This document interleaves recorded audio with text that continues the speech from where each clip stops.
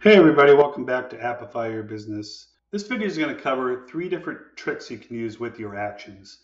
And the 3 we're going to talk about today are the ability to dynamically change colors of your actions or statically change colors of your actions, reordering the order of those actions, and even creating a space between those action buttons. So really quickly using this detail view, you see here I have an action that I've set. And if I wanted to change the color of this action, either just to be statically a different color than the built-in color that was selected for your application, you can set up a format rule. So when you set up a format rule, you'll see your columns that you would normally select when setting up your format rules.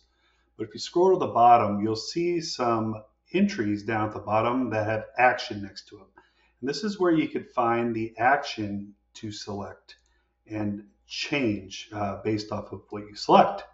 So right now I'm selecting this action here that's showing in the application, and now I can come down here to the color section and change my color. So to change the color of the icon itself, you'll select highlight color, and you'll notice here as I click through how my icons change. And you can also change the text color as well if you want to. So that's up to you. And then obviously with any of these colors, you have full hex color code support.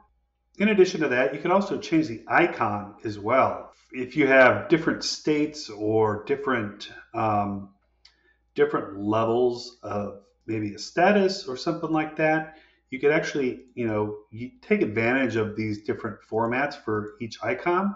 How there's some that are more bolded and then they kind of get lighter, or even just change the icon completely. But you could, have your app smartly change, how these look based off different scenarios to add additional richness to your app as well. And then, don't forget to take advantage of the condition as well, so you can dynamically change that too.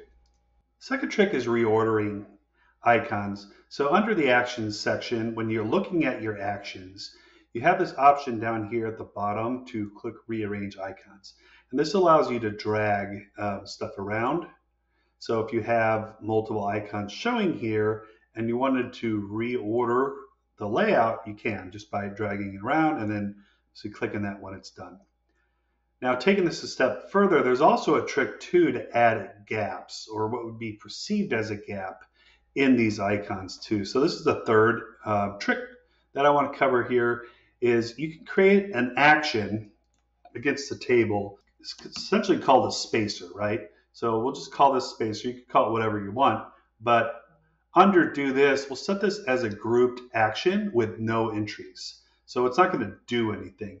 And what we can do under appearance is uncheck the icon itself. So we don't have an icon selected. And under format rules, we can add a new format rule that's also called spacer and select that action, and we can turn it the color of the background. So in this case, I just want to use white for both.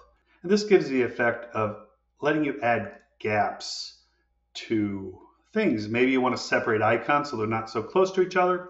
And then you could reorder these as well. So if I wanted to add maybe a space between update project column here, I could take this spacer and I could add that space, right? So I have a look and feel now of separation, right? To give more, this could help with the intuitiveness of displaying those icons on the display. And with that, if you like this video, please like the video below and subscribe. And thanks for watching. Have a good one.